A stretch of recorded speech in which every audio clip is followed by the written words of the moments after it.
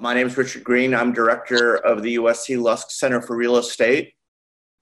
And I'm pleased to welcome you to this morning's edition of Lusk Perspectives, which is about vulnerabilities in the mortgage market. And it is a real treat to be able to welcome the panel we have to talk to today, because these are three people I got to work with closely during my year in Washington, D.C. In 2015, 2016. And they are all remarkably good at what they do.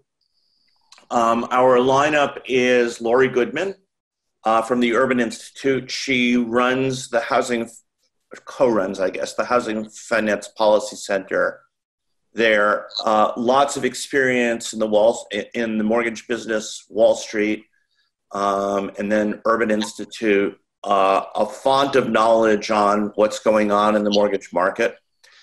Ed Golding. Ed was the commissioner of the Federal Housing Administration in roughly the last 2 years of the Obama administration. Before that, he ran financial research at Freddie Mac and strategy at Freddie Mac for a good long time. And I've known Ed for, it's got to be at least 20 years now, and always have enjoyed working with him. And then we're waiting on Ted Tozer from the Milken Institute. Oh, and by the way, Ed is now runs a center at MIT and is also affiliated with the Urban Institute. And we will also be joined by Ted Tozer. Ted is currently with the Milken Institute and ran Ginnie Mae for about 7 years. And probably did more to teach me how mortgage guarantees work than anyone else I've ever known. Before I met Ted, I thought I knew how they work, but it was only after working with Ted that maybe I should still say I only think I know how they work, but what I think I know is a lot more than I used to think I know. So we're gonna start with an overview from Laurie Goodman, and what I'm going to do is share my screen and forward advance Laurie's slides as she tells me to do so. So Laurie, thanks for being here. And thanks very much for having me. And let me get my screen up and your PowerPoint up for you. So what I'm going to actually talk about, give you some overview on what the U.S. residential housing market looks like, and then back one slide. Okay, this is perfect.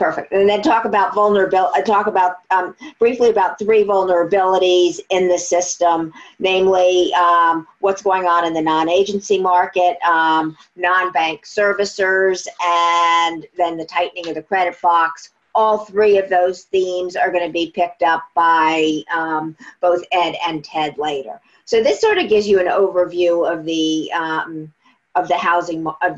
market size of the U.S. single-family housing market. You can see it's about $31 trillion, of which 19.7 is household equity, and the word equity is missing, but it's household equity, and 11.2 trillion is debt. If you compare this to where we were in 2007, you can see that debt is not that much different. It's been pretty flat, whereas the amount of household equity is much, much higher. People are just much better positioned coming into this crisis than we were going into the Great Financial Crisis. The right side of the page shows the composition of the U.S. housing market. You can see of that $11.2 trillion in debt, you can see 6.88 trillion is agency, that is Ginnie, Fannie, and Freddie. 3.55 trillion is unsecuritized first liens in bank portfolios and in portfolios of other players, including Fannie and Freddie. About half a trillion apiece are home equity loans and private label securities. The next slide shows what origination volume has looked like. You can see about 43% of 2019 volume was Fannie and Freddie. About 19% was Ginnie Mae. 2% was private label, and about 36%, back one slide. Don't worry about, don't worry, stay where you are, it's not worth it. And about 36% was bank portfolio origination. So it just sort of gives you an idea of the government share, both sort of in terms of stock and in terms of flow. So the government share is sort of roughly 60 to 70% of the market. Now, let's look at what's happened recently. This next slide shows you agency MBS spreads. And so this is the spread between the Fannie Mae current coupon and the 10-year Treasury from 2004 to the present. So you can see there are two big spikes in spreads. The first was during the financial crisis in 2007, 2008, and the second was very, very recently. The right side of the page shows you what's happened very recently. And you can see there's a spike kind of, it looks like two mountaintops. So basically after that when that first mountaintop was reached, the Fed came in and said, we're intervening. We're going to buy up to $200 billion in mortgages. So basically after the first mountaintop, the Fed said, we're going to intervene, and then spreads came in, and then they went right back out because the amount of the intervention that the Fed was proposing wasn't going to be nearly enough in the view of the market. After the second intervention, the Fed said it will do whatever it needs to stabilize the market. At that point, spreads stabilized and came in by a huge amount. You can see there was basically close to a 60 basis point jump back in spreads. Now, obviously, this had some repercussions within the market in terms of, specified pools traded very poorly because they were not guaranteed by the Fed. It made hedging very difficult because with this type of volatility, it's very difficult to hedge. But basically, when the Fed came in, they did a great job of stabilizing the agency part of the market. That is the 60 to 70% of the market, or the roughly 64% or 62% of last year's production that was agencies. However, if we look at what's happened to the non-agency market, next slide, you can see that the jumbo market is tighter and the non-qualified mortgage or what's basically most of the private label market is closed. So the MBA's the MBA does a mortgage accredited availability index each month, and what they look at is basically all regs, which is the lending guidelines for various entities. And the credit availability index for March fell 16% to the lowest level since 2015. The government index was down 6.6%. The conventional index was down 24.2%, and that's because the conforming index was down 2.7%, but the jumbo index was down almost 37%. So the real cutback was in jumbo credit, which was much, much tighter. The non-QM loans, the non-qualified mortgage loans, are loans to borrowers who have one of the following characteristics. Either they're self-employed, they rely on non-traditional documentation of income, such as bank statements. They have high debt-to-income ratios, or they have lower credit scores. Now, remember, these are loans that where the borrower has a lot of equity in the home. The average loan-to-value ratio on a non-qualified mortgage loan is about 70. These loans, the market closed completely. The major lenders in this space aren't making loans. So Angel Oak and Citadel are the two largest lenders in this space. They're completely and totally closed. Why are they completely and totally closed? They're completely and totally closed because these loans are trading. We're trading as low as a price of about 84. And are now trading at a price of around 90. That is, if you make a loan for $100 and you try to sell it immediately, at one point you would have gotten as little as $84 for that loan. Well, and you're still getting less than $100 for that loan. So if you're going to sell it, you can't make it up in volume if you're originating loans at a loss. So basically, the major lenders in this space are just not making loans at all. This market is totally and completely closed. Now, actually, there's a fairly easy policy solution here, and that is you can open TALF, which is the Federal Reserve's Term Asset-Backed Securities Loan Facility to AAA MBS. Currently, asset-backed securities, commercial mortgage-backed securities, and CLOs of the highest credit rating are all covered by TALF, but mortgage-backed securities are not, which is kind of interesting. Second big dislocation in the market is the non-bank originator servicers. The non-bank servicers non-banks play a very important part of the market. If you look at this slide, you can see that they're about 86% of Ginnie Mae production. They're about 60% of Fannie and Freddie production. And overall, they're about 69% of total production in the market. So non-bank origination is really, really important.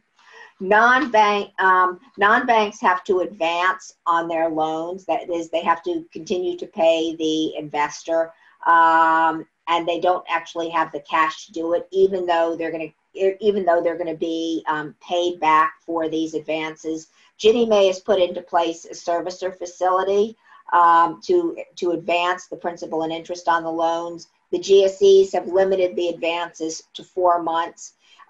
Even so, the Ginnie advances don't cover the taxes and insurance payments, and they also don't cover the mortgage insurance premium. So the servicers do have advancing responsibilities, and it could be a it could be a long time before they're paid back. Ed and Ted are both going to talk about this a lot more, but the point I want to make is actually on the next slide, and that's the why do we care? And that is we care because the non-bank originators have a much wider credit box than their bank counterparts, especially for Ginnie Mae. So if you look at the top right slide, this shows you the median FICO scores for banks versus non-banks. Remember, banks are only about 14% of the Ginnie Mae market. They have much, much higher FICO scores than their non-bank counterparts. They also, and basically in both, and there's not much of a difference in the FICO scores between banks and non-banks in the among GSE loans. However, non-banks are also more tolerant in the debt-to-income dimension as well. You can see they have a much wider credit box there in both Ginnie and also in terms of Fannie and Freddie loans. That is, non-banks are more permissive in their lending. So if the non-banks are not able to survive this, what it means is more credit tightening, and it'll be increasingly difficult for those who do not have pristine credit to get a mortgage. Next slide.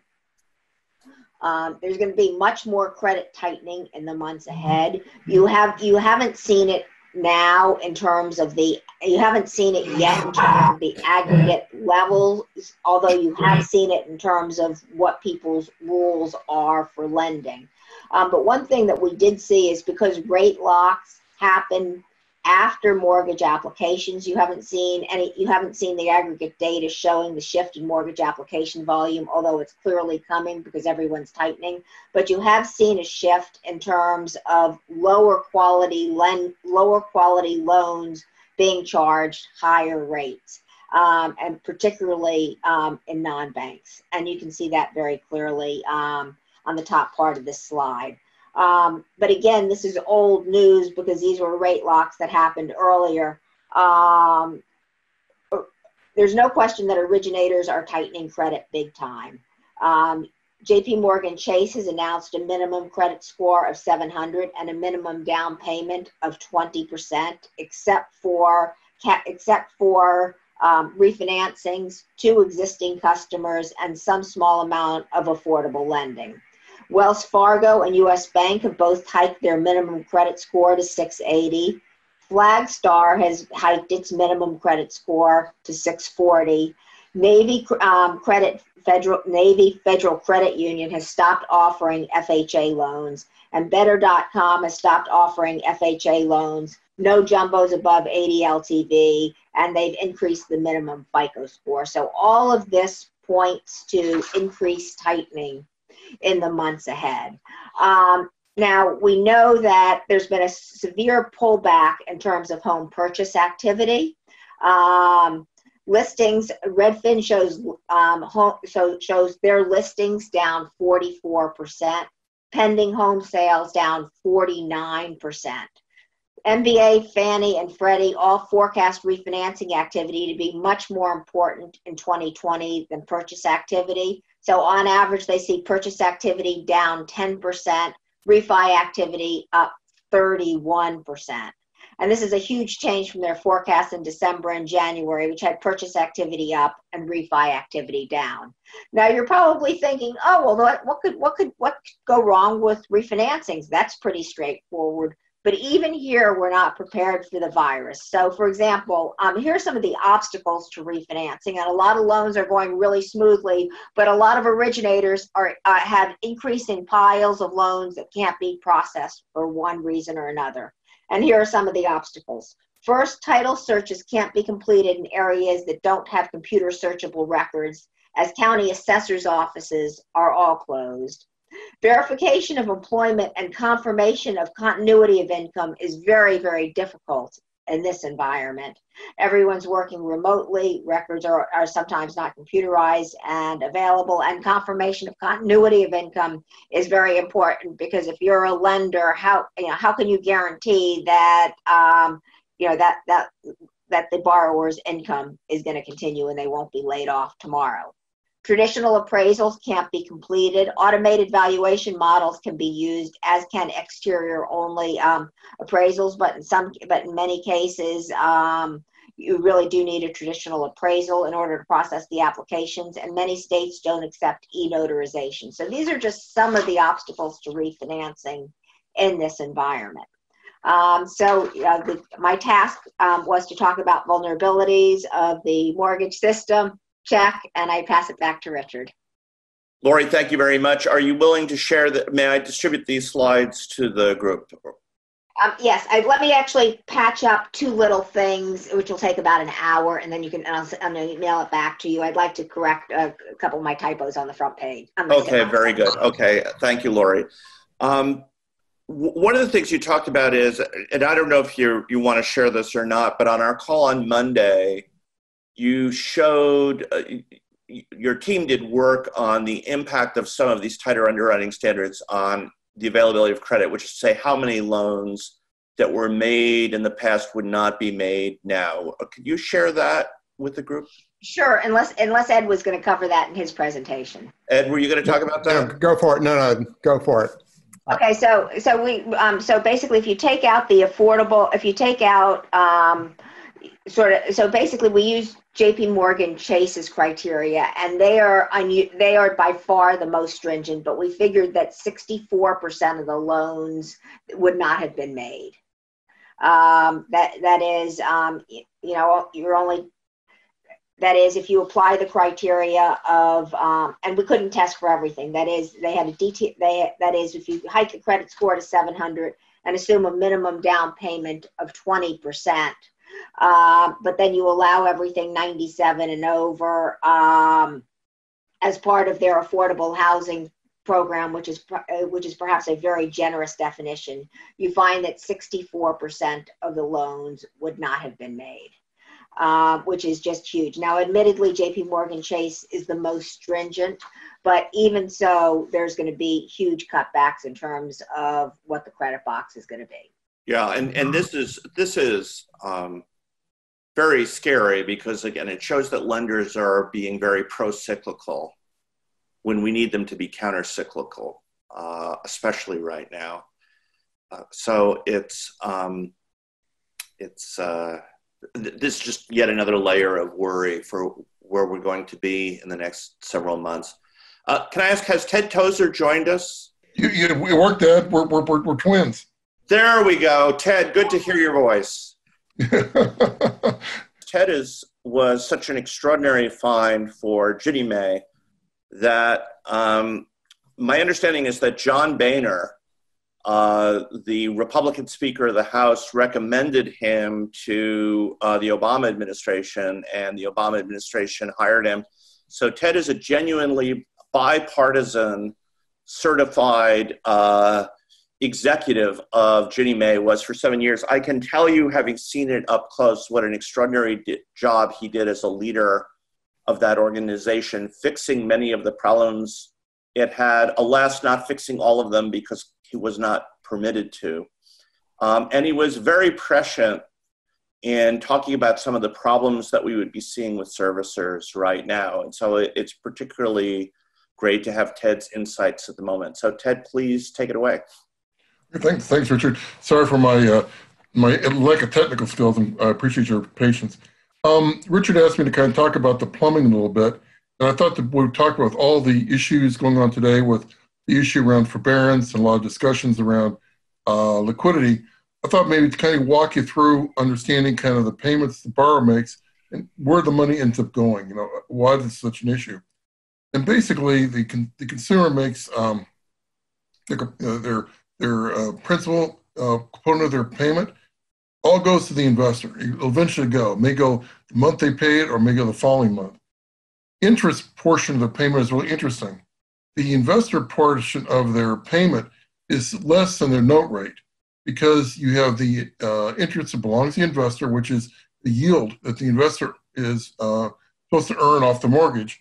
But then you also have the servicing fee, the amount of money the servicer receives to pay for the costs of their operation, hiring the staff, working with the customers, and so forth, as well as the guarantee fee that you have to pay to Fannie Mae or Ginnie Mae out of this. So basically between 50 and 75%, or 75 basis points of the borrower's interest payment will go to guarantee fee and servicing, and the residual will go to the investor.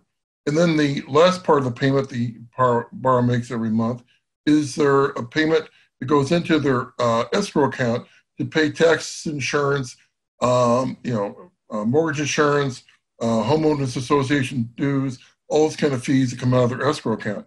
So that's the makeup of really the payments that occur every month from the consumer. There are a lot of discussions in the last couple of days about FHFA working with Fannie Mae and Freddie Mac to cover the shortfall in principal and interest payments that are due them to their bondholders, as well as Ginnie Mae made the same announcement a couple weeks ago. That's really kind of interesting situation we're in right now, because really that announcement is really somewhat, what can I say, a minimal impact, because the fact that the way the P&I payments are determined, the principal payments that go to the investor is determined every month, is the fact that every month end, the servicer sends a file, their month-end file, that shows all their loans, what the current balance of loans is as of month end, and they use that to calculate their P&I payment or principal payment they have to make for that coming month. So basically, for example, on March 31st, servicers send in their files to Fannie Mae and to Ginnie Mae, and based on that, Fannie and Freddie basically determine if the borrower just makes their minimum payment, their normal payment, what will the principal portion of that be, and what will the interest portion? And that's the amount that the servicer has got to pay. For in Ginnie Mae's world, it would be April 20th, and Fannie Mae would be April 18th. So basically, any principal that comes in from the first, either the 18th for Fannie Mae or the 20th for Ginnie Mae, is actually what they call unscheduled principal, which means that they're not obligated to pay that for another month. But that money goes into their principal interest escrow account that's held for the benefit of Fannie Mae or for Ginnie Mae. So when it comes time to the 18th and 20th, basically Fannie Mae or Ginnie Mae looks at that principal interest account at the bank where they've been depositing the funds from the consumer, and they say, is there enough money in there to cover the money that's owed? And if there's not enough money, the servicer has to advance the difference. If there is that much money or more, then Fannie and Freddie just draft that amount they need out of that checking account. So what Fannie and Freddie were talking about doing is, if there was a shortfall, they would lend the money to the servicer. But in reality, that really hasn't become an issue because we have so much refinancing going on right now. Because based on some information that Black Knight put out, for example, right now, for every loan in a Fannie Mae pool that pays off, the amount of unscheduled principal that comes through that will cover the principal and interest payments for 198 loans that are delinquent. And for a Ginnie Mae loan pool, any Ginnie Mae loan that pays off will cover the principal interest for 203 loans. So, because again, the example I'm using is like, for example, if the person's P&I principal payment is $1,000, but the loan being paid off is $200,000, then you have all that extra money to cover it. So in reality, in today's world, servicers are telling me they have more than enough money coming in every month to make their principal interest payments, even though their delinquencies are increasing because of the amount of forbearance. So because of that, the Ginnie Mae and Fannie and Freddie announcement is really be important if refinances slow dramatically or stop. But in today's world, it's really more of an academic type of announcement. The biggest challenge we have is the other parts that are not covered by Fannie and Freddie's announcement. That's the servicing fee. And a lot of people have talked about as much as 25% of the loans could be in forbearance. And under the CARES Act, the federal law that required forbearance, could at least be 6 months, it could be as long as a year.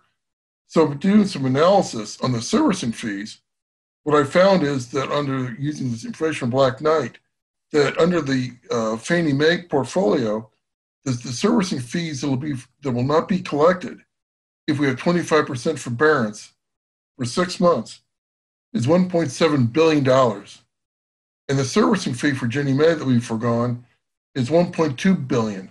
So basically almost $3 billion in servicing fees will not be collected if we don't have some way to get those servicing fees paid for through some sort of a liquidity advance process where that money is covered, because once the borrower makes their forborne payments, those servicing fees will accrue to the servicer.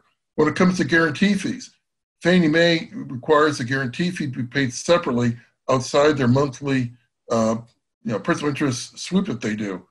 And the same number there, based on what my calculations are, the amount of guarantee fee for Fannie Mae that the servicers have to come out of pocket for that 6 month forbearance on 24% of their portfolio will be $2.3 billion. And Ginnie Mae charges a 6 basis point annual guarantee fee. And there's the same thing. It's charged outside their normal principal interest sweep. It'd be $230 million. So between the two of that, you're talking $2.5 billion in guarantee fees that'll have to come out of the corporate advances. And under taxes and insurance, you're in a situation with their escrow deposits. Under the GSE side, that's approximately $41 billion. And on the Ginnie Mae side, we approximately $22 billion that is the amount of escrow deposits that would not happen. And a large chunk of that would have to be advanced by the servicers, because every month they have to pay mortgage insurance if the loans are 80% LTV on the conventional side. And on the FHA loans, they have to pay 35 basis points worth of MIP to FHA, as well as whenever the property tax or homeowner insurance comes due. So the real challenge I think we have in today's world is how do we deal with the servicing fee, the escrow deposits, and the guarantee fees. It's not the principal interest, because we're in such a unique situation where refinances are still viable because of the situation where there's plenty of equity in people's homes and the vast majority of Americans are still working. So they still can do a refinance in today's historically low interest rates compared to 2008 and 2009, where the refinances stopped as well as delinquencies going up, which was a toxic combination in 2008 and 2009. Today, the refinance and unscheduled principal balance is really bailing out the servicers when it comes to their monthly P&I accounts and what they have to pay for their P&I to Fannie Mae and to Ginnie Mae. So that's kind of the challenges I see today when it comes to the plumbing and the liquidity that's out there that especially independent mortgage bankers are facing in today's world. So let me put you on the spot. If you're Mark Calabria, what do you do right now? Well, I mean, I think there's a couple things that they could do. First of all, again, he did the most obvious thing, what he did the other day, where he allowed Fannie and Freddie to lend the lender the shortfall for their P&I suite, even though in theory that's kind of not going to be that big a deal. The other issue is to have Fannie and Freddie do the same thing that FHA's authority to do, is to do partial claims and actually accelerate the reimbursement, because all these fees, all these advances for the escrow account, all their monies for guarantee fees, those fees will be reimbursed by Fannie and Freddie eventually. So the question is, can they accelerate that reimbursement so that literally that happens now versus 6 months or a year from now? Because normally what happens is once the forbearance period's over, 6 months or a year from now, and the borrower's gone to repay, Fannie and Freddie will usually reimburse the servicers for all the forborne payments. So my question is, allow Fannie and Freddie to accelerate that reimbursement. So thank you, Ted. So to sort of integrate everything we've heard to this point, and hit on a few notes of his own, let me turn it over to Ed Golding. As I said before, Ed was in charge of financial research and strategy at Freddie Mac for a very long time, and has since moved on to MIT and the Urban Institute, has taught at Columbia, has taught at Princeton, and again, has probably as deep a knowledge of mortgages as anybody in the world. So Ed, thanks for being here. Right. Thank you. You proved I can't hold a job on that. And so it's good to see my friend Ted, even if he's using my name on that. Let me just cover three things quickly. I want to talk a little bit more about the single family market and with a little focus on FHA. I do want to talk about the rental market. We forget, most of you don't, but many of us forget that 1/3 of the households are renters. And in fact, are hardest hit in this pandemic for a variety of reasons.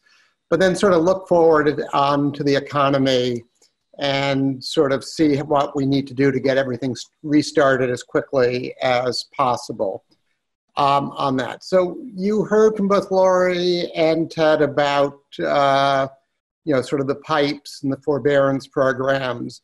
Let me sort of back up to 2008. And if we learned one lesson, was that lowering people's payments on their mortgage is the most effective way of keeping people in the house. We thought there were about 5 million foreclosures in the Great Recession. I think many of them, most of them probably could have been avoided if we had acted faster on that. We were very slow to react, and it was very hard to get a relief refi. It was very hard to get a modification. And what we've done this time with the forbearance is almost make it just a click, and that you can then get a forbearance very easily if you just basically say you've been affected by the pandemic. Very little documentation. We already see the uptake on the Ginnie Mae FHA VA side, close to 10%. I think a lot of forecasts say that about 30% of borrowers will take some advantage of that. That's roughly 3 million borrowers on the FHA VA side. And on the GSE side, the numbers are, 1/3 to a half of that. We have about 5% who've already taken up forbearance. It probably will go up, to about 10%. But it's getting that, it's basically just an interest-free loan to the borrowers to help them out during this crisis. And that makes a lot of sense because the Fed has basically pushed interest rates to zero. And what better mechanism than the mortgage market to be able to transmit those 0% interest rates to the homeowner? They still basically, it's an interest-free loan. And what happens at the end of the forbearance, whether you pay it back right away, whether you get 5 years, whether you get the life of the loan, will be determined by the individual circumstance. But it was very important to get people who might need those funds a reduction very quickly. It has definitely, created problems in the mortgage market that Ted has talked about, because there are folks that need to advance the funds.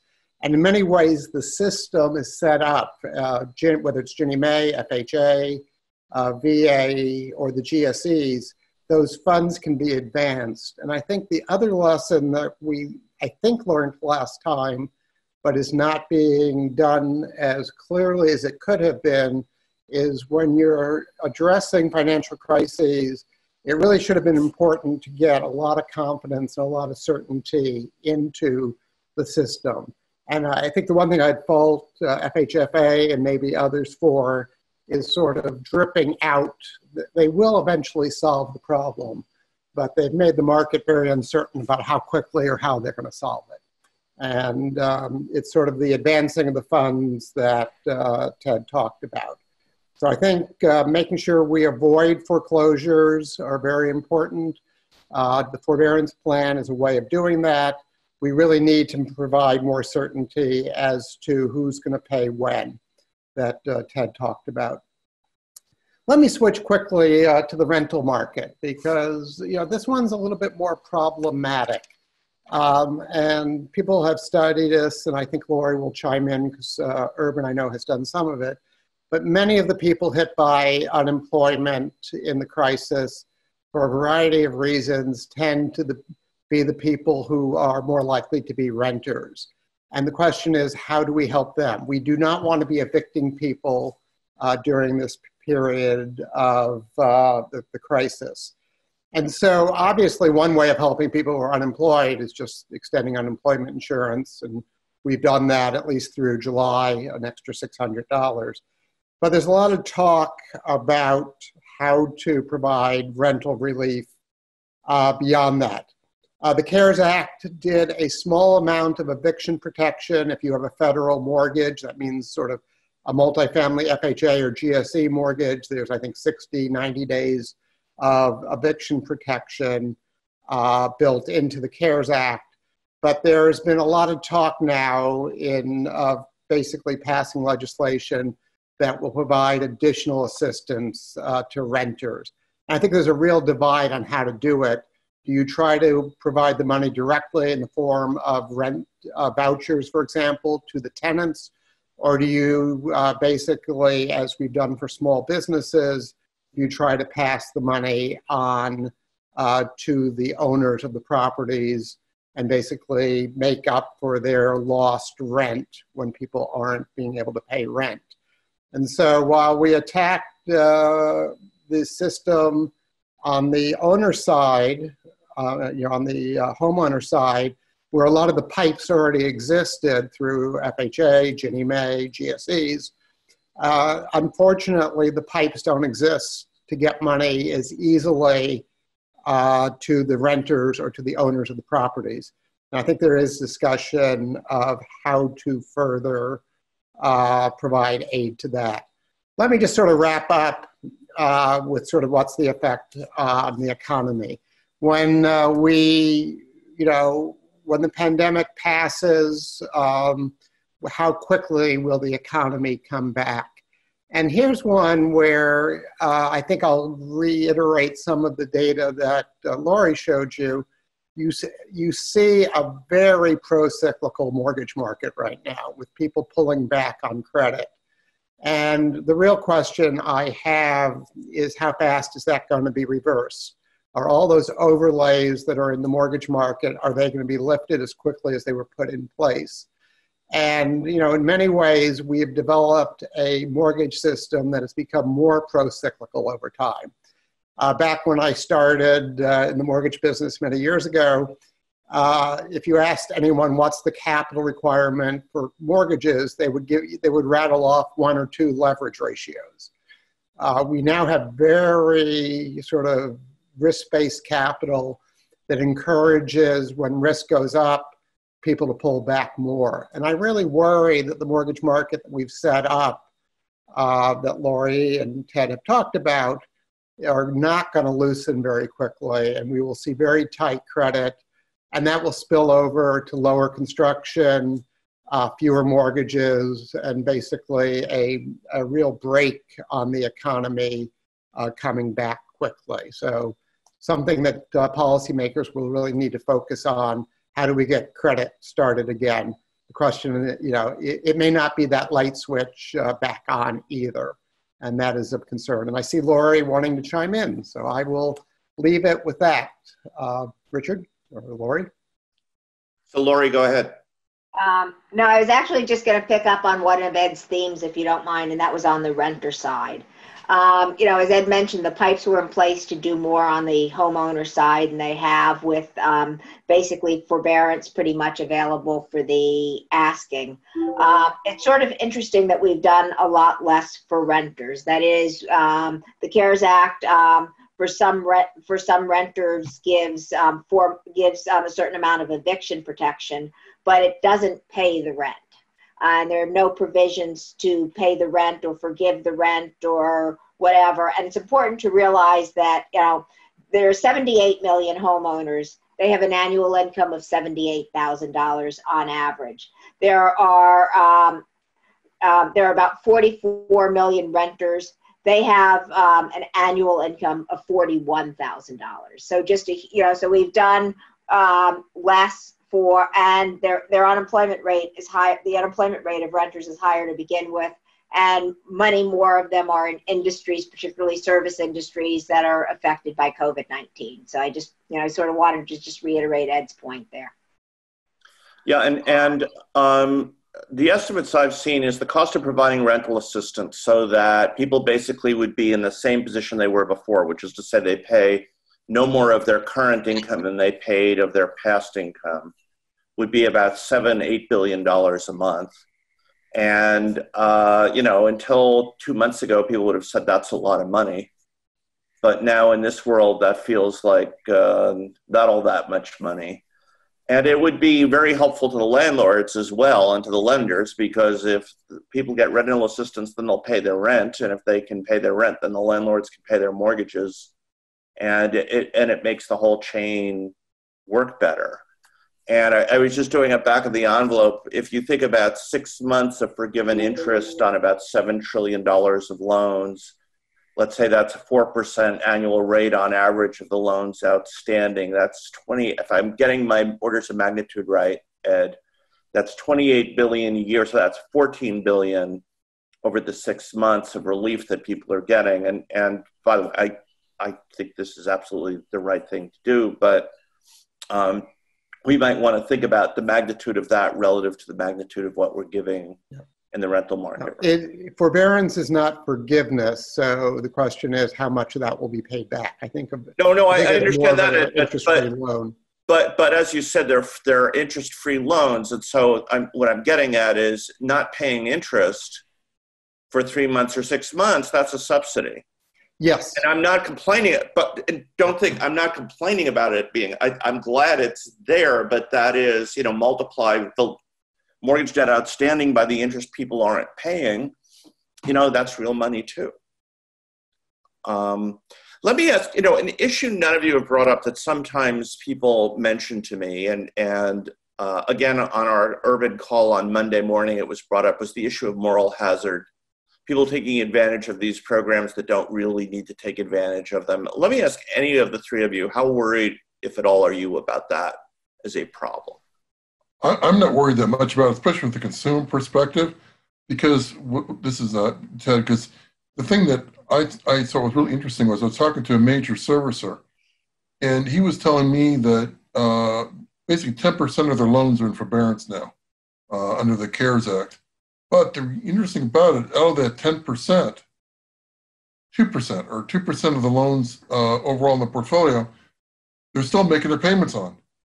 So it's almost like the consumer wants to make the payments if they can, but they're trying to get ahead of the game by getting all the paperwork set up and so forth. So if they need the forbearance, it's there. But to me, I thought was really unusual, and this person told me the same thing, that people are actually coming and making their payments, even though they could very well forbear their payments.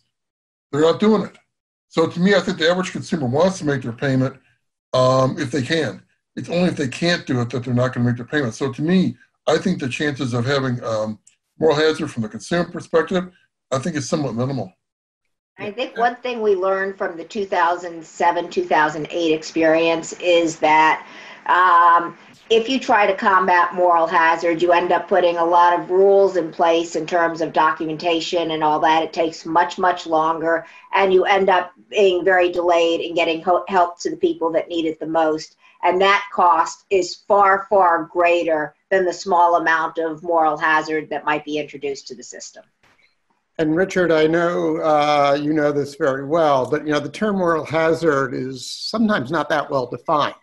I mean, in the last crisis, you could point to people buying their third home that shouldn't have bought the third home, and so there was an activity that people you should have monitored it, and you should have restricted the activity. I can't there may be some transfers to people who you think aren't the most needy in this, but it's very hard for me to actually see technically where anything that even borders on moral hazard is. Yeah. I mean, the income distribution at the end of this, maybe you may look at it and say, why did Harvard get money or so, even though it was legal? Did Harvard commit moral hazard by taking the provisions of the act? We can debate whether the act was appropriate, but I wouldn't, no one is saying Harvard did something that, lacked morals or was a moral hazard in that. On that. So I don't even like the term on here. I don't see people doing things that they shouldn't do. Well, I mean, this is one of these rare instances where we really have had an exogenous event. Is people are in trouble not because they did something wrong. It's because a disease struck. And I even think about, servicers we were talking about earlier are a group for whom I often don't have all that much sympathy. But when the government mandates that you forbear, that means that you're being mandated not to collect income that you ordinarily would be collected. And so to do one thing, to mandate such a thing without some provision on the other side seems on its own irresponsible. It's not that people are deciding not to go to work, which is why I find some of the debate over current levels of unemployment insurance a little silly. It's that they're being told they have to stay home. So, I'm sure that people can find specific examples of people taking advantage when they shouldn't be taking advantage, but it all seems not even second order, but third order to me at this point. Which is I'm glad why all three of you agree with me on that point, but I did not stack the panel for that reason. We do have a question from the audience. This comes from Frank Bird. How do you see the impact of this crisis with regards to homeowners versus renting playing out regionally? Do the more expensive coastal urban areas struggle longer than the middle America as the economy evolves to its new reality?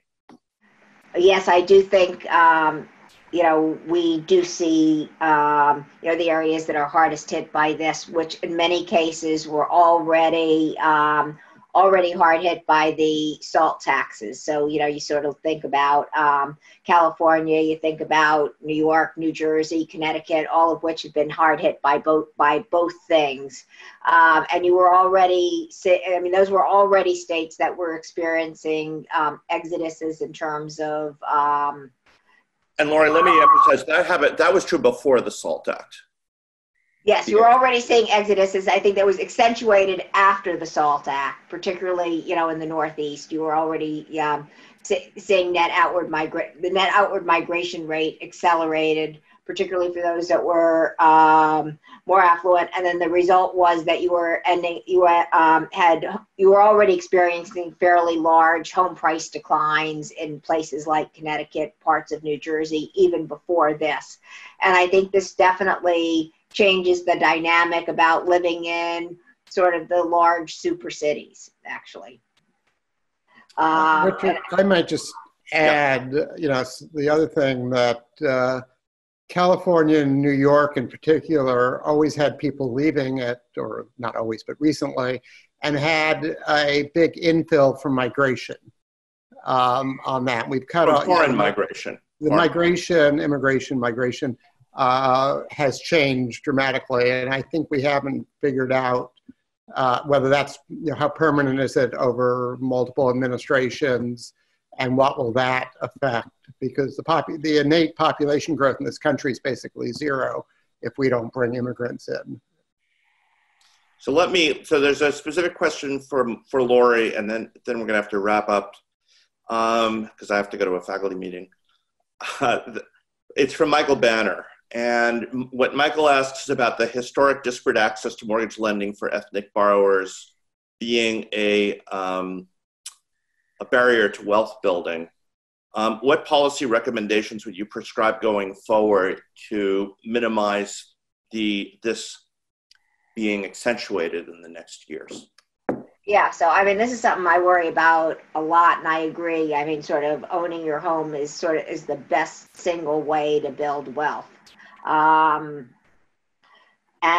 so I guess, we were very slow, obviously credit was way too loose in 2007, 2008. It got way too tight. It had loosened marginally, but it was still too tight. And what I worry about is everything that's coming out of this crisis is going to make it even tighter. So FHA is a critical channel for lower income and minority borrowers. Some of the actions that are being talked about there, like limiting the use of government down payment assistance, are just scary. And I'm not aware of any evidence that really shows that loans with government down payment assistance perform any worse than loans with, family down payment assistance. And obviously, minority borrowers are less able to access family wealth. So leaving that down payment assistance channel open, and in fact opening it even more, I think is really critical. Second thing I think you should be doing is sort of thinking more broadly about credit scores, because the biggest expenditure each month for someone who rents is their rent. That rent is not normally picked up by the credit bureau, so it doesn't count toward your credit score. Obviously, if the rent bureaus pick it up, they count it, but they have like less than 1% of the rent's covered. If you don't pay your rent and you're turned over to a collection agency, then it's counted negatively. But sort of accessing bank statements and counting rent payments towards one's credit, I think, could be very, very powerful. And then finally, sort of looking at bank statements to count gig income, because a lot of times minority borrowers have 2 or even 3 jobs to try to keep the income flowing. And we're not picking that up in sort of our standard measures of income. So looking at bank statements more broadly to assess capacity to repay, I think, is really important. Richard, very quickly, I'd go one step further. I mean, just like we did a GI Bill after World War II that benefited my father tremendously and put him on the road to home ownership. There are a lot of the first line people in this